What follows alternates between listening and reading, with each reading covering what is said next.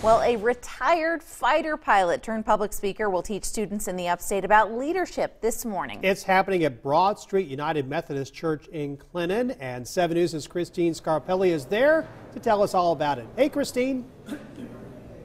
We're having fun. Lots of students coming in right now. We should also mention from Presbyterian College. We didn't mention that this morning. Carl Sharperson here, and it is the 41st annual community prayer breakfast at Broad Street Methodist Church. We're so glad to be here. I've got a lot of students again coming in to see Carl speak.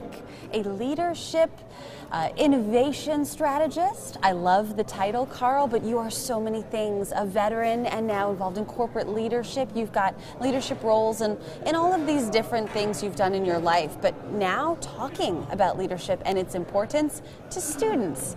How does all this relate and benefit the community? It does. Well, I do some consulting with corporate America. I do some professional recruiting, and all of it ties together. The lessons that I learned growing up playing sports, being in the military, and it all applies to life.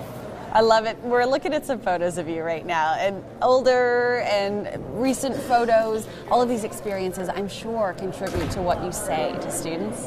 They do, and it all applies to everybody. Everybody can relate. Everybody at some point in time in their life has been bullied, right?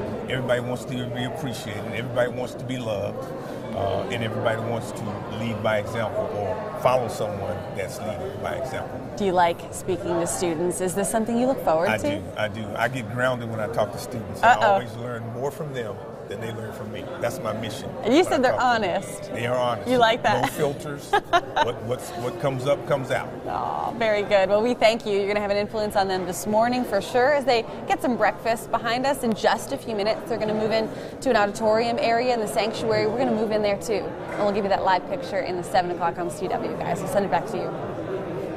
Looking forward to it. Thanks, Christine.